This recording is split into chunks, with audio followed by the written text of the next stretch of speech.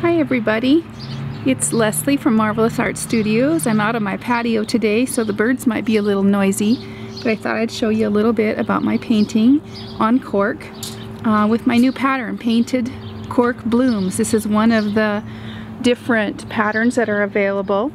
If I pan out here, you can kind of see I've got another bigger view of it. And so I'm going to finish painting this petal. I do like to paint them individually, one at a time.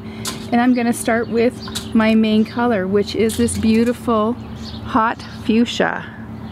Probably can't see that very well, but I'll show it to you on my little palette, my paint palette right here. You can see that. See how cute that is with all those pretty colors in it? So that's just one of those ceramic paint palettes you can buy at any craft store. I think they're $3, $4, $5 or something like that. And I've put my colors. What I've started with here is I've got a little bit of hot pink, it's really called hot fuchsia, from the bottle that I purchased. And then over here, that's a violet that's kind of dried up. This is a little bit of periwinkle. And then this is magenta. And then over here is the golden yellow. In this particular piece that I've painted, I'll kind of pan out here and you can see where I've got a little bit of the gold in the middle, and I'll do that at the very end. Sometimes I like to start in the beginning, but this is going to come at the very end. But I'm going to paint the middle of this petal with my main color, which is the hot fuchsia pink. You can see compared to what you saw in the palette, it dries quite a bit lighter.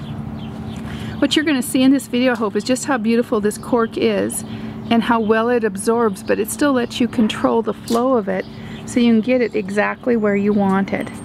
So I'm going to go in just a little bit closer, and I'm going to paint this petal, and I'm going to start with the hot fuchsia. See how much brighter it is than the ones that are dried over there? Now this is just one coat of it, and you can see where the couching lines that are stitched, they just really become the guideline. Not to mention they're super pretty, and they add such a great dimensional effect. It's almost like quilting it without quilting it. So you can kind of just see how this just absorbs it. And that's just one coat. If I add a little bit more, I can intensify the color by adding secondary coats of it, kind of letting it absorb in each one. I like to use the paint palette too. Uh-oh, here comes the wind. I'm in trouble now. I knew I was taking a chance coming out here, but you know, I'm a risk taker, I guess, so that's what I'm doing. But the thread allows me to paint right up to the line. It gives you just that, you know, safety zone, so to speak, than painting it freehand. And I'm going to continue to add just a little bit more of this paint. While this fuchsia is wet, I'm going to add a little more color on it, letting it blend even to a little deeper color. And I'm going to keep it kind of in the center. Then I'm going to add my magenta pink, kind of, see how it turns purple? It's not really purple, but it's more like purple, I guess you'd say. And I'm just going to kind of go around the edges with it.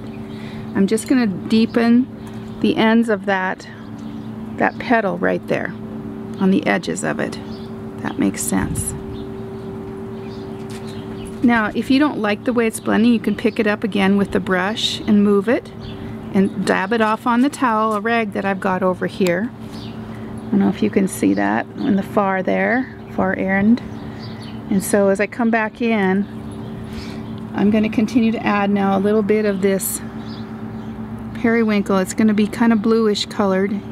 If it's too strong, then I might temper it down with just a little bit of water, but remember, it's going to dry much lighter. So as you brush it in, you can kind of let it sit for a little while. You can brush it out, brush it away from the center. What I kind of like to do, I like to clean my brush off in between colors so I don't get too much muddling. There's the neighbor dog, not my dog. Like they're so perfect, right? Anyway, I'm going to keep on going right around this edge. And then I'm going to put a little more of the magenta pink on top of this top part of the petal and let it blend. And I just want it a little bit shade darker at the top just to show a little bit more dimension. It isn't always real evident. It's kind of a subtle technique. but I do really like it. So I'll continue to add a little bit of darker color.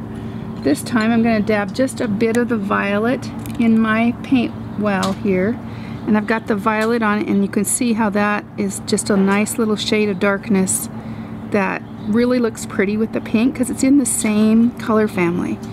Pink and purple and blues are all in the same color family. And so I can continue to just lightly dab it on the edges. The thread is just really a nice little guideline, as I said. It just gives you a place to kind of get ideas. And then I'm going to let that dry for just a bit at the top. Now at the bottom, here in the center of it, let me get you there. Wrong way, right there. I'm going to take my golden yellow and I'm just going to swipe it up into the pink. And you can see where it's going to turn orange, because pink and yellow make orange.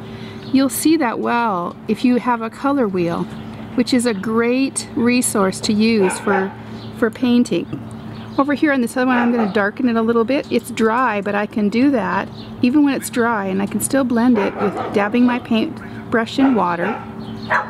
And maybe I want to intensify it over here, so I'm going to put a little water on them first, and then I'm going to put my yellow on there just to intensify that center.